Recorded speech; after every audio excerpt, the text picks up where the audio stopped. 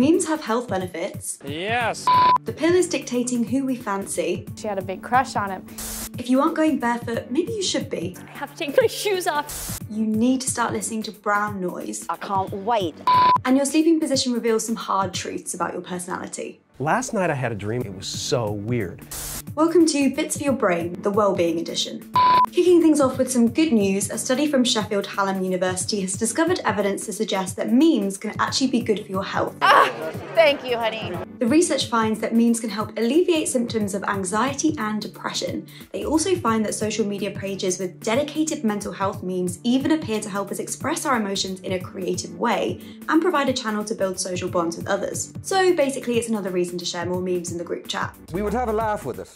If you're taking the pill, be warned because experts are saying it might be influencing who you fancy. According to psychologists, there's quite a long list of things it affects, including sex, attraction, stress, hunger, eating patterns, emotion regulation, and even friendships. That's where all my emotion comes from. But it's the hormone progesterone that's been found to make pill takers exhibit a preference for men with less masculine faces and voices. I'm so intrigued about this. If you're a pill taker, please let me know if you've experienced any attraction changes. Oh yeah, oh yeah.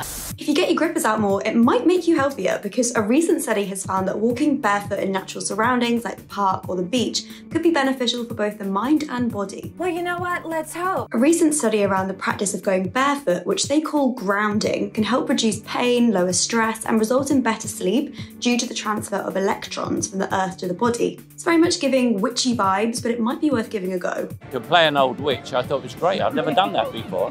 Have you ever listened to brown noise? Because apparently it can help us focus and even drift off to sleep. You heard it here first, folks. It's kind of like white noise, except it's more low frequency and consistent, so it has much more of a calming effect. Think of it like a low rumbly noise, like heavy rain, thunderstorms, or ocean sounds. That's always a very nice thing. Scientists have found evidence that suggests brown noise can help us relax and also encourage our brains to focus, particularly for those of us with ADHD. So if you've not got some brown noise on your Spotify playlist, go and add it right now. It's very clever, whoever made that.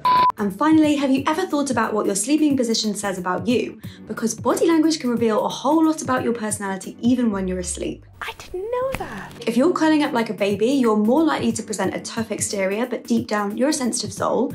And if you sleep on your back, you're more likely to be an energetic morning person. If you sleep on your side, people think you're trustworthy and easygoing, but if you sleep on your front, you can come across as a bit brash and don't take criticism well. Sounds like it's time to completely reevaluate my sleeping position. I enjoy rest. I think like an afternoon nap. Well, that's all folks. See you next time for more Bits for Your Brain.